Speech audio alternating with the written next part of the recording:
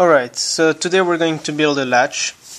A latch is an attachment that goes back in its original position when it can. It can be used for many purposes, such as grabbing something or aligning with your robot with a small target. So we're going to start by building a latch. So what you will need is a 15L beam, two 3L beams, rounded beams, a 45 degrees by 45 degrees angled beam, a 4x5 angled beam, two rubber bands, whichever color you want, doesn't really matter, two frictionless axle pegs, four friction pegs, and four toe ball pegs. Okay, so let's start. So first what we want to do is build something to put the toe ball on.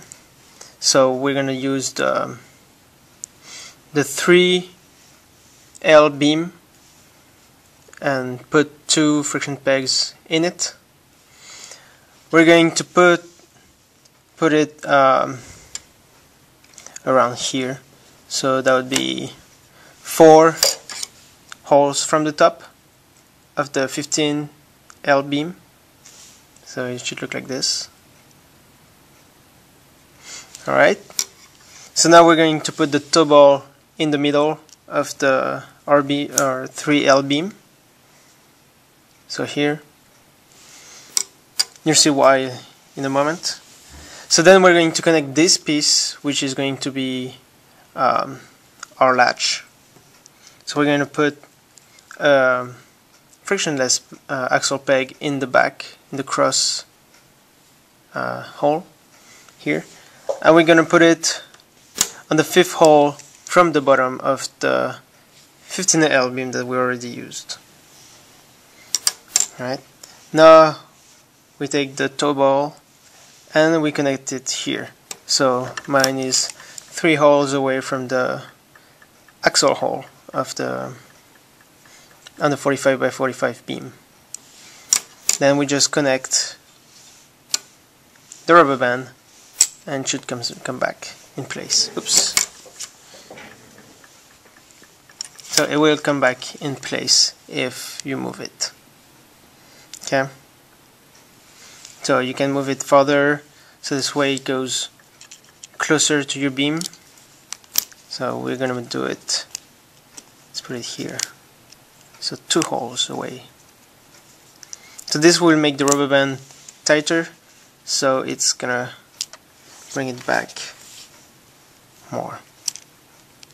So here, it's closer to your beam. Okay, the problem is this goes over and we don't really want it to go over. So what we're going to do is take the other frictionless axle peg, put it in the cross hole at the end of the 45 by 45 degrees angled beam. Then we take friction peg, put it next to the axle peg, and then we put our last 3L beam. So as you can see, it goes back, it stays there. Right, but now the problem is you want to grab something, so it's not easy to grab something. So what we do is we add another latch to it, and that would make it much easier to grab something. So we use the 4x5 angled beam, and we put it here. Let's see, it can move freely, and that's, if it's in this position and we're trying to get something here, it's not always easy. So what we do is we add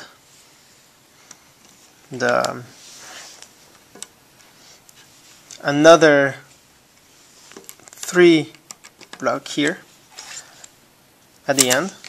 So here, 3L beam. We're gonna add a toe ball at the end of our 3 block, and another toe ball here. Alright, and we're going to connect the two, obviously, and there. Here we need to make it go farther, so this way it's tighter. There.